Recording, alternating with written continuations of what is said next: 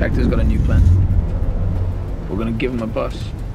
We're gonna let him take the hostages to Heathrow, and then we're gonna take the bus. Piece of fucking cake.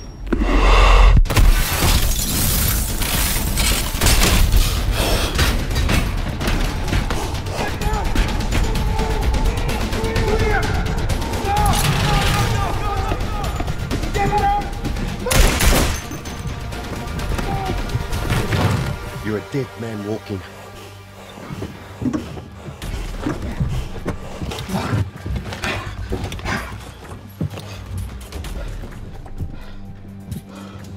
The army now appeared to be directly adjacent to the Iranian embassy, although officials continue to deny their involvement.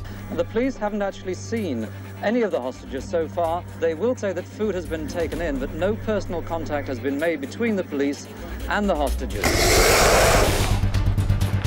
For their part, the police feel that as long as the gunmen are letting their deadlines pass, then there's a strong hope that their suicidal fervor will wane.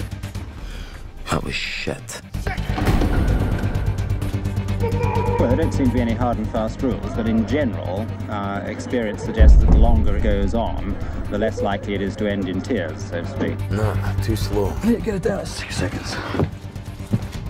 To assume that they're going to break down by certain techniques that we know work on Western people is a false assumption. So, to sum up, I mean, everyone involved there, police, psychiatrists and psychologists, are facing perhaps the trickiest situation we've experienced so far in London, in your view? That would be so, yes.